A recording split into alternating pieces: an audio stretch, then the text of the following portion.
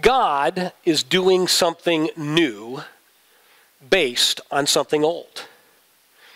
He is doing something new among his people based on an old and unchanging reality.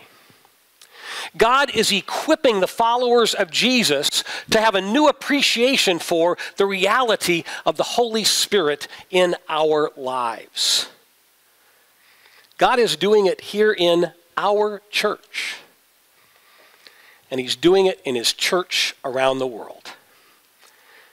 Let me connect the dots for you so you can see what our God is up to. A few years ago, one of our very faithful seniors, Irma Thompson, Irma said, "Why doesn't our church celebrate the day of Pentecost?" Now that's a great question. After all, Pentecost is a historic day. It's described in dramatic fashion in the New Testament. It's the day when God sends his Spirit to invade the world in a new way. It's the day when God sends his Spirit to invade and empower believers in a new way. Why shouldn't we celebrate this moment when Jesus equips his followers to carry on in his absence by giving us the power of the Holy Spirit? So Irma, thank you for asking that question. It got me to ponder and to pray and to think.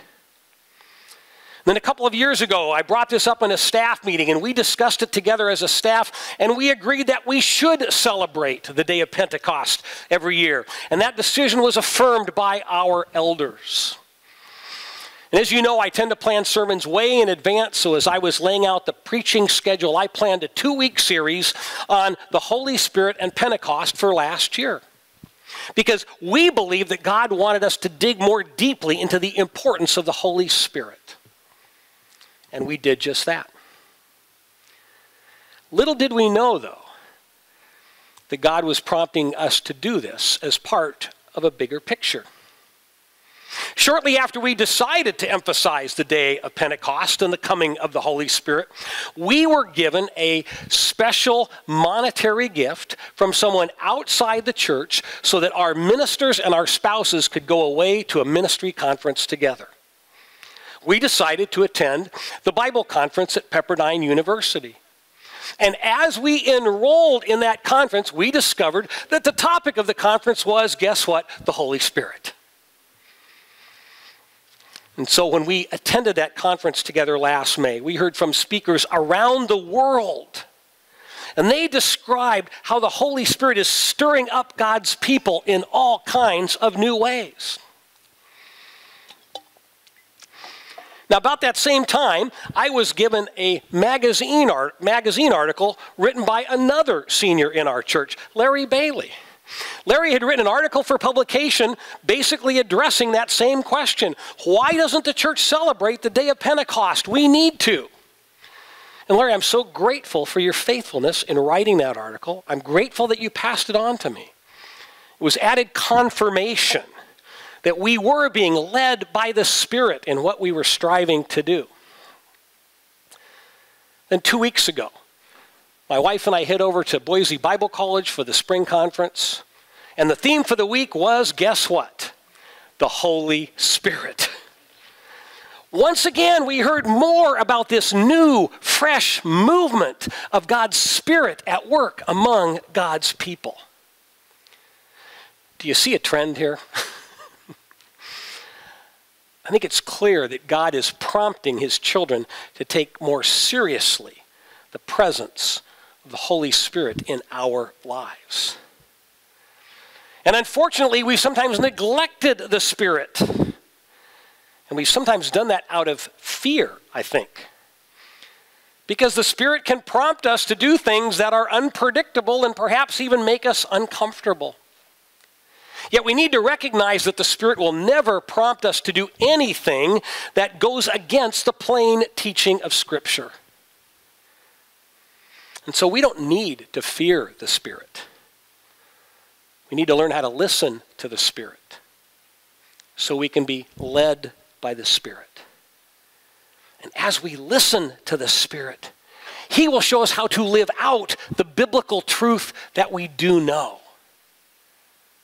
He'll show us how to be more faithful followers of Jesus.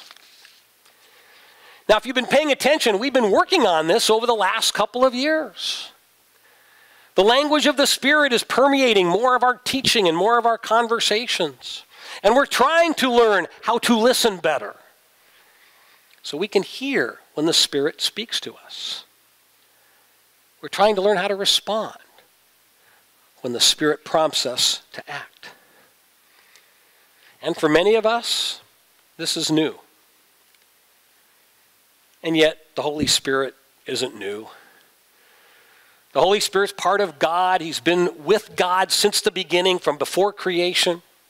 And the gift of the Holy Spirit is part of the unchanging message of Jesus and the kingdom of God. And that's why Jesus told his disciples that the Spirit was coming to invade their lives. The Spirit would come to transform them so they could transform their world. And that's why the day of Pentecost is so vitally important. And that's what Jesus talks about in his final words to his disciples, which are recorded for us in the book of Acts chapter 1. This morning we're going to turn there and look at verses 1 through 14. Acts chapter 1, starting in verse 1.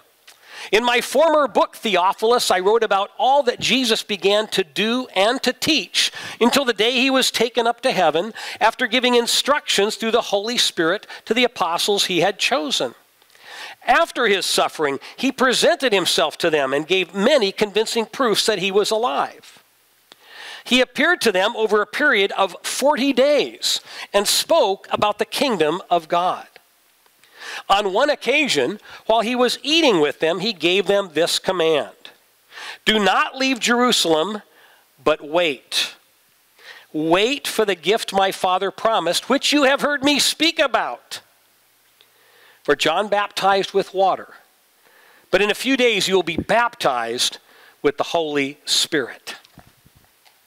Now, Luke, the author of this account, is a fascinating guy. He was a physician.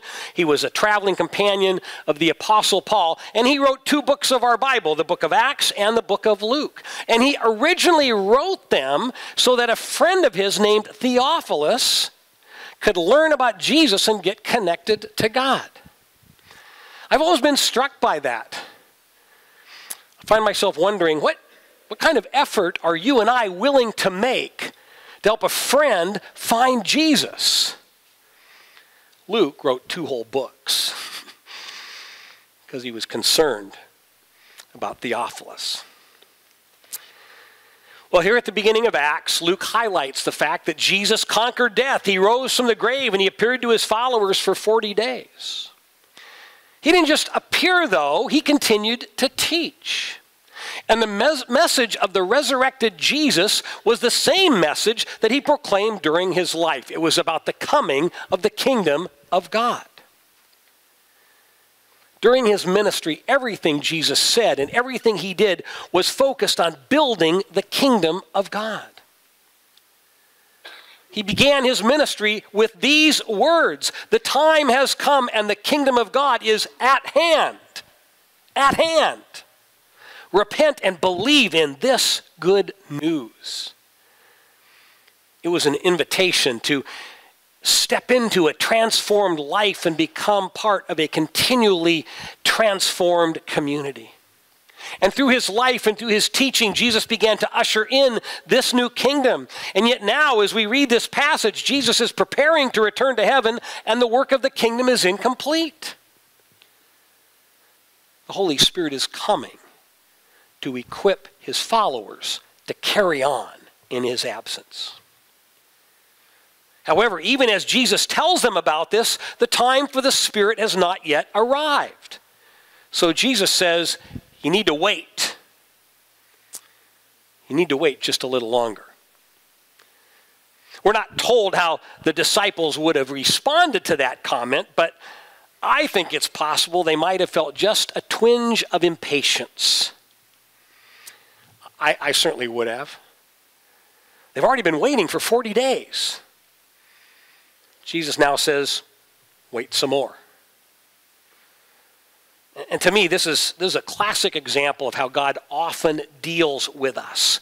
We are so impatient, and we're impatient, I believe, often because of pride and selfishness. And we want God to work on our timetable, and we hate it when he makes us wait.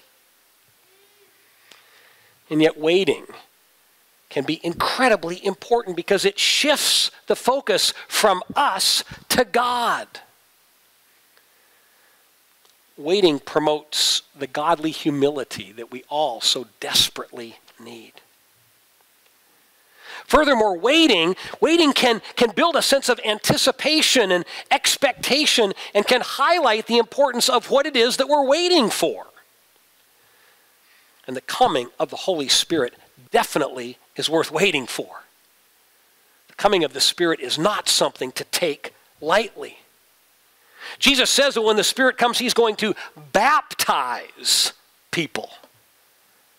The followers of Jesus will be baptized with the Spirit, which means that people of faith will be immersed in and enveloped by and filled to overflowing with the Spirit of God.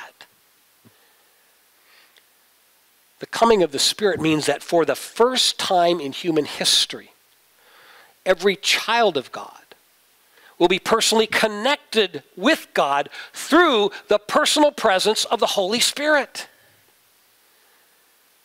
And it should be mind-boggling to recognize that part of God actually lives within every believer. And in response to that, it's good to spend some time waiting and contemplating, what does that actually mean for me as a follower of Jesus? So Jesus tells them to wait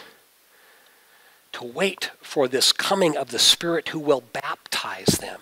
And yet there's an even deeper reason to wait. It's a reason that's going to rock the foundations of their world. Because next, Jesus is going to tell them that the Holy Spirit will come with power. The Holy Spirit will give them power. And this is power that should humble them because it's not power to hoard for themselves. It's power to faithfully represent Jesus in this world. The Spirit will empower them to help people far from God get connected to Jesus. And this will rock the disciples because at least at this moment, it's not exactly what they're looking for. They have a different agenda. Look what happens next. Then they, that's the disciples, gathered around him and asked him, Lord, are you at this time going to restore the kingdom to Israel? He said to them, it is not for you to know the times or dates the Father has set by his own authority.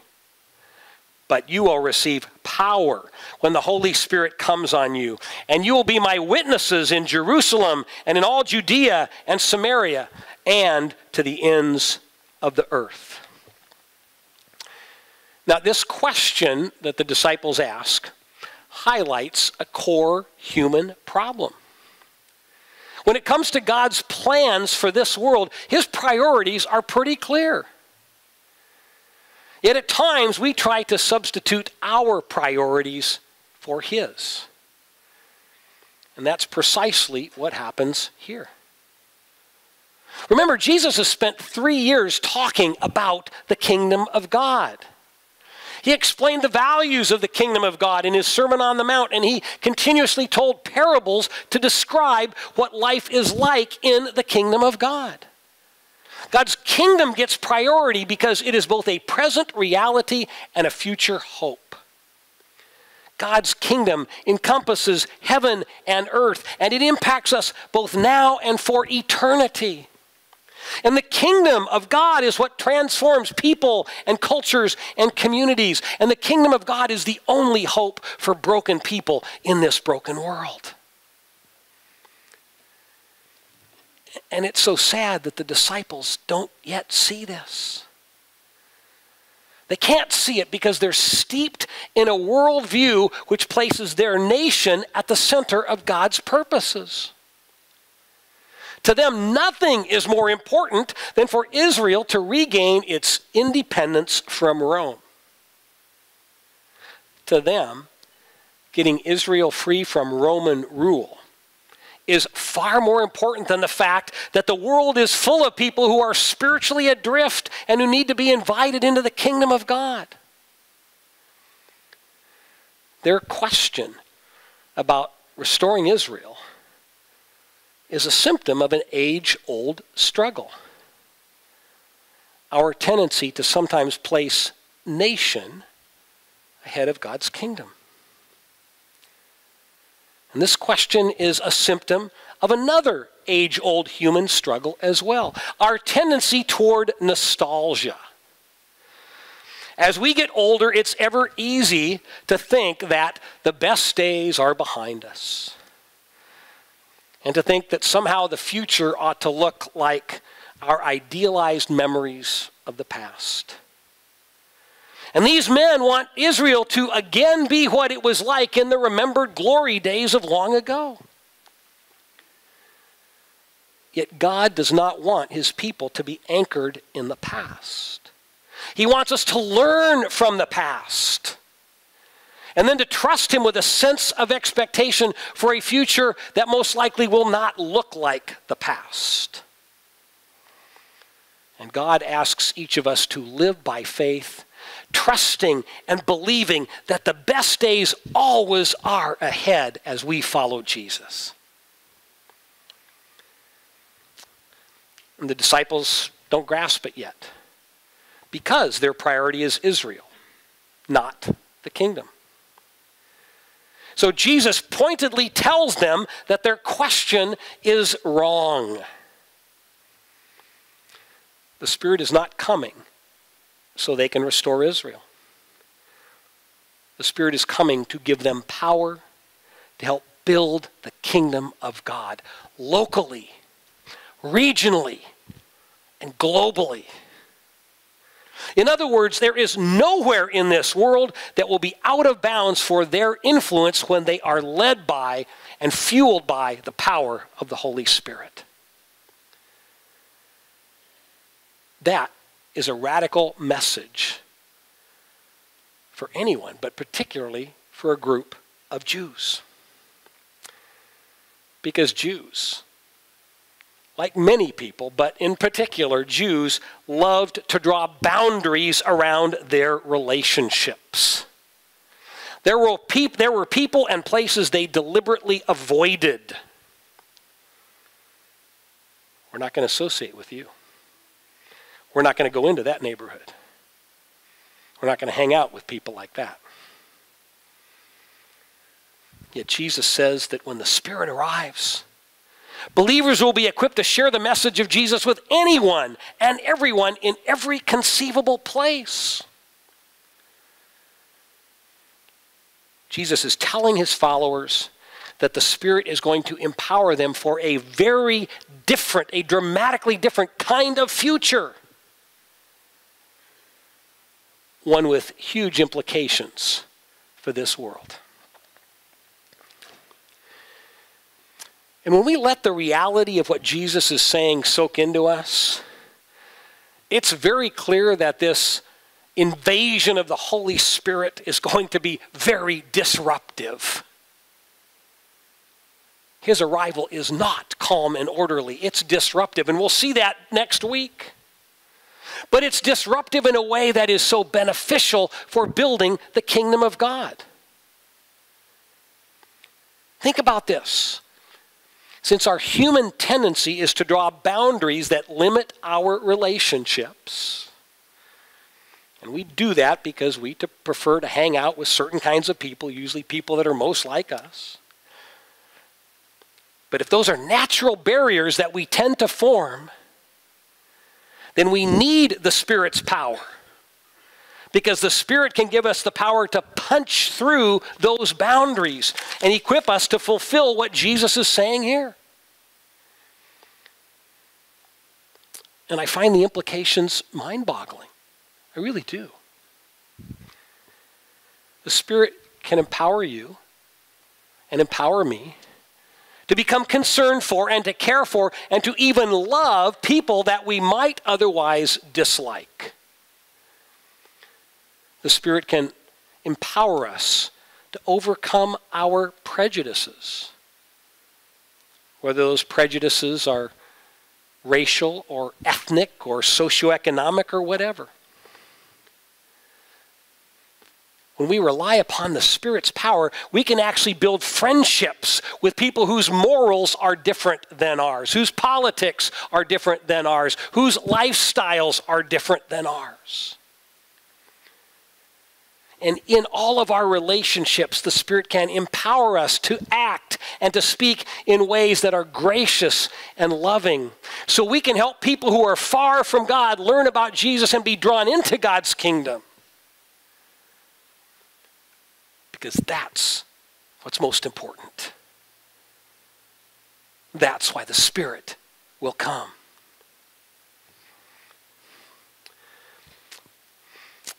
And as we think about what the Spirit can empower us to do, this description of his power in action may sound rather idealistic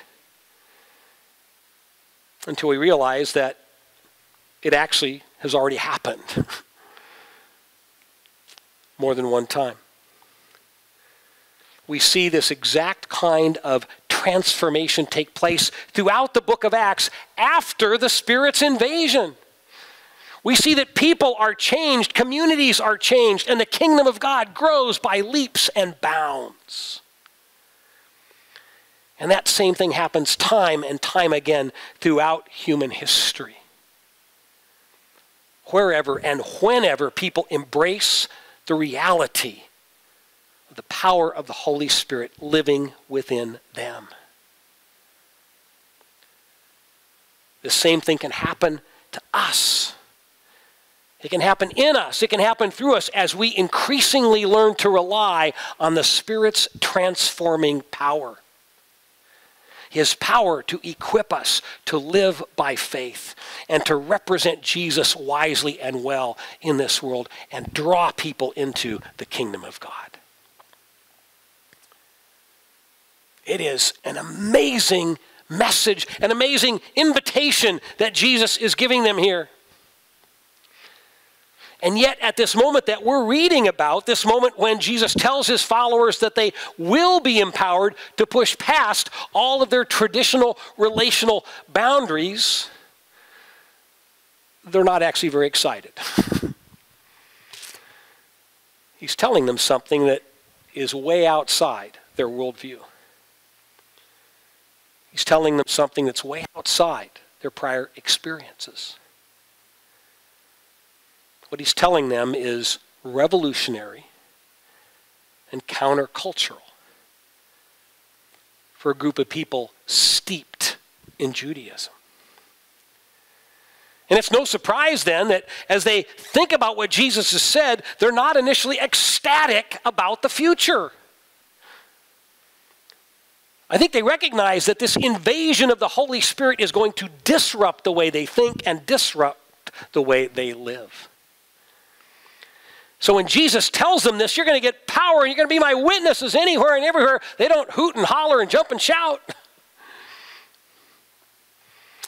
They are shocked into immobility. And they stand there and they stare into space as Jesus leaves them behind. Verse 9. After he said this, he was taken up before their very eyes, and a cloud hid him from their sight. They were looking intently up into the sky as he was going, when suddenly 2 men dressed in white stood beside them. Men of Galilee, they said, why do you stand here looking into the sky? This same Jesus, who has been taken from you into heaven, will come back in the same way you have seen him go into heaven. Then the apostles returned to Jerusalem from the hill called the Mount of Olives, a Sabbath day's walk from the city. When they arrived, they went upstairs to the room where they were staying. And those present were Peter, John, James and Andrew, Philip and Thomas, Bartholomew and Matthew, James, son of Alphaeus, and Simon the Zealot, and Judas, son of James. Listen to this. They all joined together constantly in prayer. Join together constantly in prayer, along with the women and Mary, the mother of Jesus, and with his brothers. Now, for 40 days, the disciples have seen Jesus appear and disappear and appear and disappear. So they may not realize that this really is the final goodbye. God sends two men dressed in white, we're told, to clear things up. And that description usually indicates that these are angelic beings, messengers of God with a very specific message. Hey guys, Jesus just went away to heaven this time. He really is gone. He'll come back eventually, but in the meantime, they've been left with this overriding purpose that Jesus described. Their purpose is to be faithful witnesses for Jesus, regardless of where they go or what they do. And in the years ahead, it might be that they wind up with regular jobs. They might marry and have families. They might travel or have to relocate for business reasons. At some point, they'll retire from work, perhaps. And yet, throughout the rest of their lives, they will be empowered by the Holy Spirit to draw people to Jesus and into the kingdom of God. And that can happen. That does happen, as they listen to the Spirit and as they allow themselves to be led by the Spirit. And now, because Jesus told them to wait, the disciples have some additional time to prepare for the arrival of the Holy Spirit. And I think we need to see that this extra time of waiting is a gift. It's a gift because they need some time to process what Jesus just told them. They need to be able to process what lies ahead and prepare themselves for what lies ahead. And I love how they prepare. They prepare as a community of faith by praying together. They prepare themselves by praying, because they know that prayer touches more than our minds. It touches our hearts and our souls and connects us more intimately with God. And they pray together because they know that praying in community breaks down the walls of our prideful independence and our isolation from others. Praying in community is encouraging and empowering and deepens our connection with God.